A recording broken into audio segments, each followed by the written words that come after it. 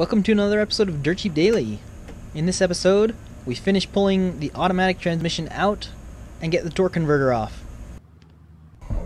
So to get the shift linkage off, we have these two bolts right here that bolt into, I guess the part that's on the inside. So we're going to PB the crap out of those, put some cardboard under here so we're not laying in it. And then this bracket will pop off.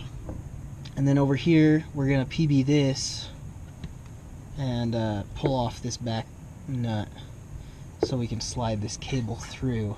And then we should be able to just lift this up and get it off.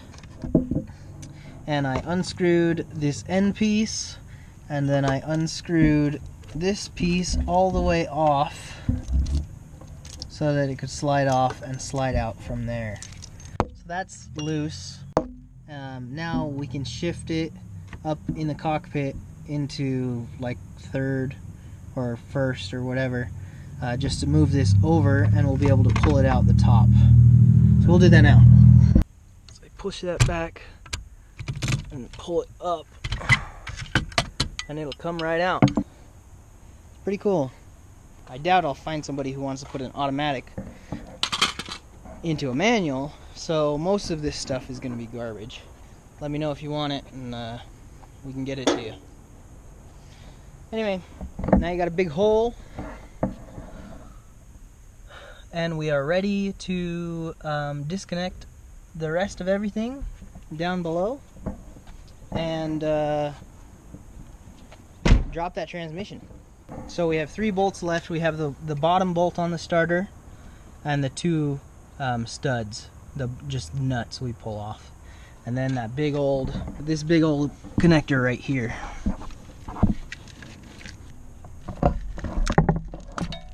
Pow. We also need to unplug this guy. Boom. That stuff's bolted to the engine. This one though, so you can unbolt that flange down there, or just pop it off like that and let it hang. Okay, let's get underneath and drop that stuff. So right in there, that's one of our bolts we need to pull off.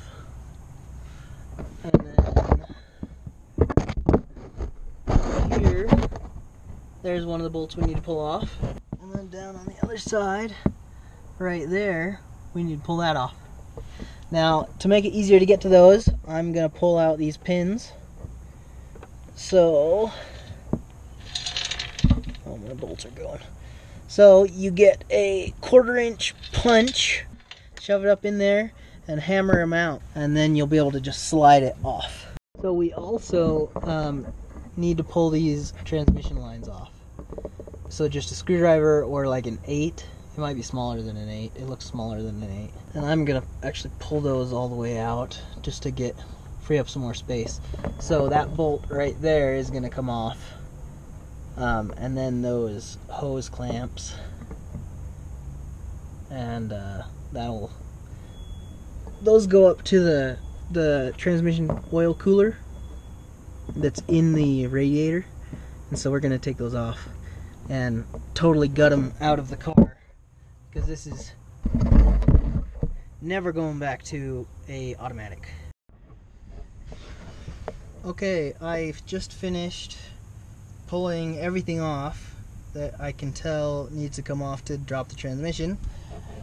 So I got that bolt off, and I got that bolt off, and there's no more pins in the CV axles, and I got that starter bolt off, and I pulled out all of the other these transmission cooler lines. I pulled them out from the front, starting at the radiator all the way back to right there. You can see those, but there's nothing else at the end of those. So that should come out just fine. I'm going to pull the starter out from up top, because the transmission fill tube is in the way to get the starter out from the bottom. So we're going to take it out from the top, and then we're going to grab a pry bar and start pulling this thing out. Stick a, well, I guess, yeah, we'll stick the jack up underneath here, and then undo those three and those three, and it should just come right out. And that's it. Pretty sweet. I'm excited.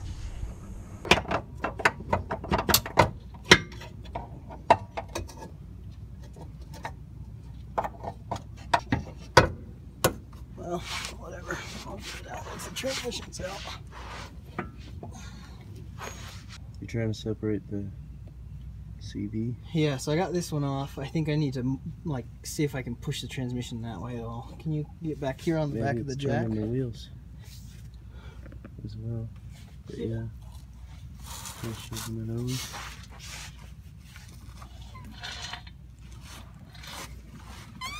Oh, okay. Let's see if it'll pull.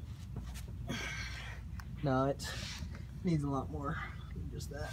Okay, get on the back of the jack then. Yeah.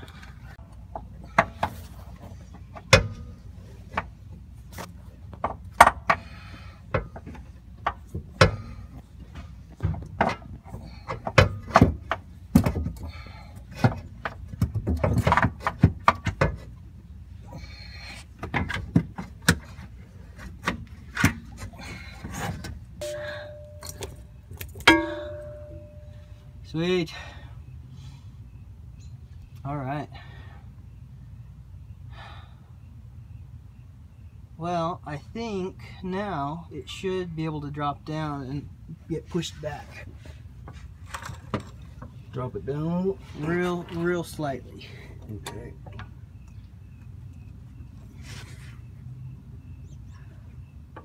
Coming at all? Not yet.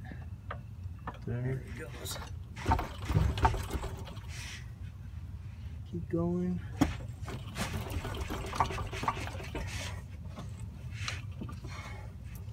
Holy cow, I'm so close. Okay, stop it. There we go. She's free. Leaking some juice on me, but okay. Lower it. Yeah. So it's got to go back a little bit so it can clear the. Whoop. Okay, it should be able to go down now. Woohoo! There she blows. Okay. And there goes that other axle too. Nice. Okay. Woo. That's so huge.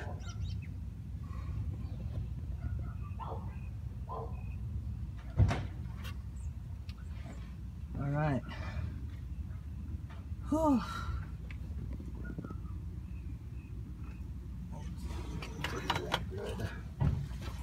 I thought I had it drained. Okay, so before I put the transmission back in, I wanted to test check this transmission mount right here, and it does fit. So this is what the transmission mount should look like for your Legacy. I was kind of stressed about it not fitting, but it does. So the way to get it to fit and bolt in, so the lower ends come up right here and bolt in. We bolt into those two and don't use that one. Then over here, this is what it looks like stock. So right next to this, we have this black plastic piece, and underneath that is where we need to mount our transmission cross member. So you just pop those out, and there are threads underneath it. So now I'm gonna just use both of these and plug them back in in these holes that we're not going to use, because we're not going to use them. So might as well. We are ready to go. I'm going to roll that transmission over and bolt on the new transmission cross member, because the one that's on it right now is just from a Impreza. So that should work. We're getting close. So I'm pulling off this transmission mount that is for a Impreza, and all you have to do to get it off, you don't have to worry about any of these, because that'll probably trick you. So to get it off for real, there's 4 bolts just right here on the transfer case. They're 14s. Those are what you want. Obviously you can see how much flex there is in this. So upgrading to a group N, I think is what they're called. Anyway, polyurethane transmission mount, or even a solid mount, would be nice if you're running a lot of torque, so that it doesn't twist. Because really, that's got a lot of play in it, a lot of give. It is a 23-year-old mount though, so. Okay, so we're gonna do that.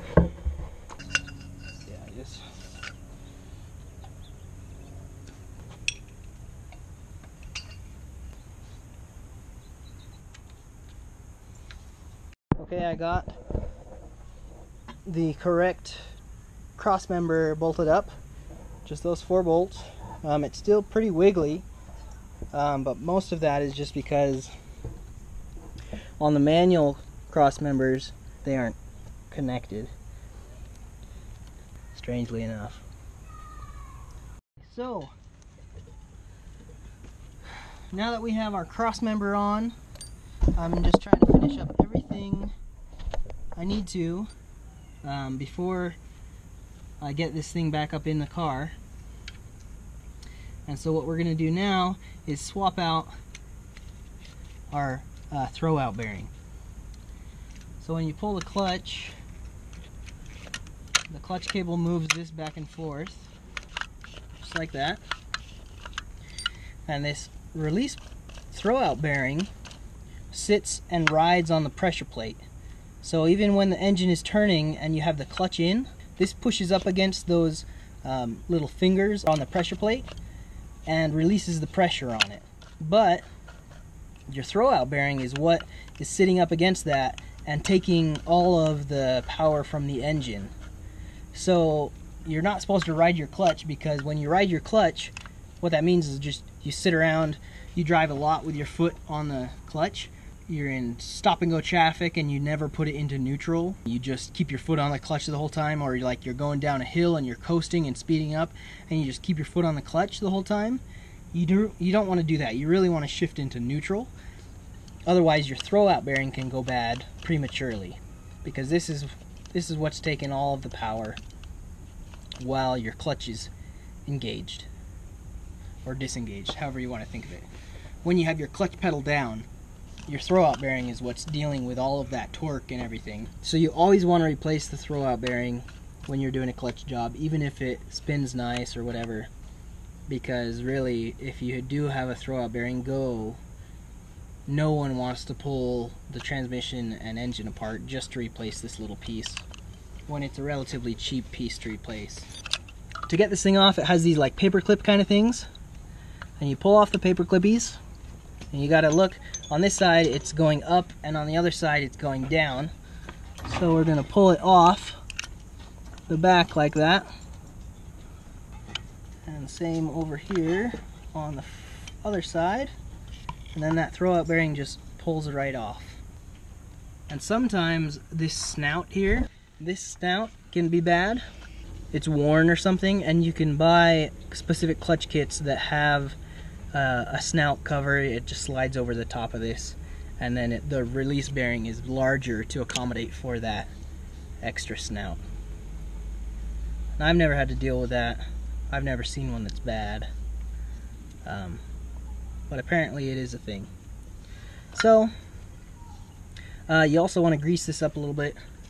Your clutch kit should come with some grease, so you just want to grease that and then slide on your bearing. So there's our brand new one and our old one. Our old one's all rusty. Brand new one is nice. This has very slight play front to back, and this one has nothing, and it spins really freely. It's really nice. And so then your kit comes with a little bit of lube. You only need a little tiny bit, so we're just gonna do that and then wipe it around with my finger. You really don't want to use too much because you don't want it flinging around and getting on your clutch disc, because that is how you get a slippery clutch that wears out really quick. Actually, go ahead and remove this out from there. So this slides on. Okay, so you just take this paper clip looking thing, you slide the lower piece into the hole on your shift fork. It's right there on the back. Then you just pull this back and up over both of them, just like that. And that's all it is on both sides. They're really fragile, they break really easy, so watch out for that.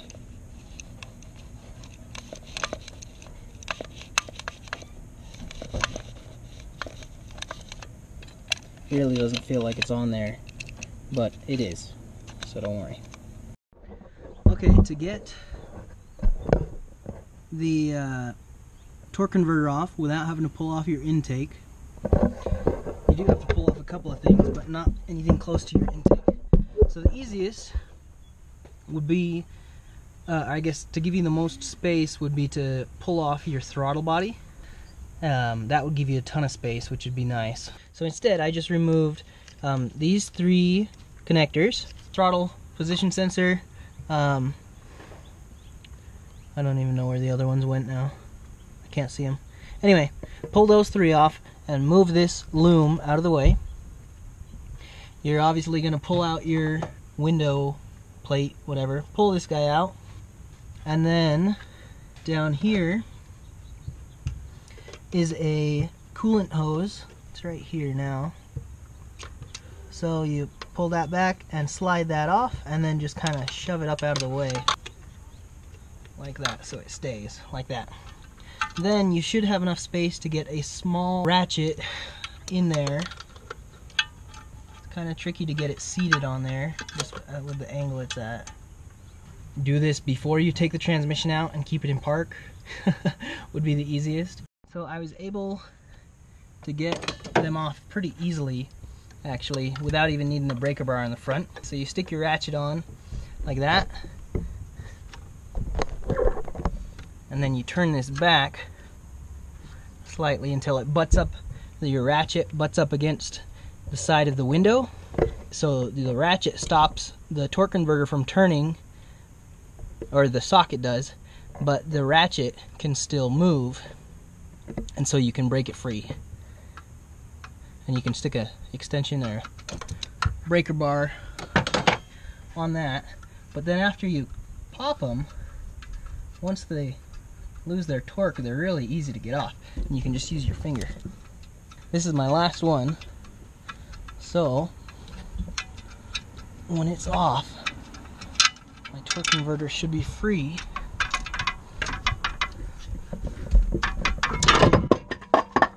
There it went. Now we're gonna break loose all of these flex plate bolts, and an easy way to do that is to get a super fat screwdriver or an extension or something and ram it through one of these holes and then through the window, just like that. Because then when you go and you put tension on the rest of it, this guy will butt up against the window and will lock it so that you can actually unbolt those flex plate bolts.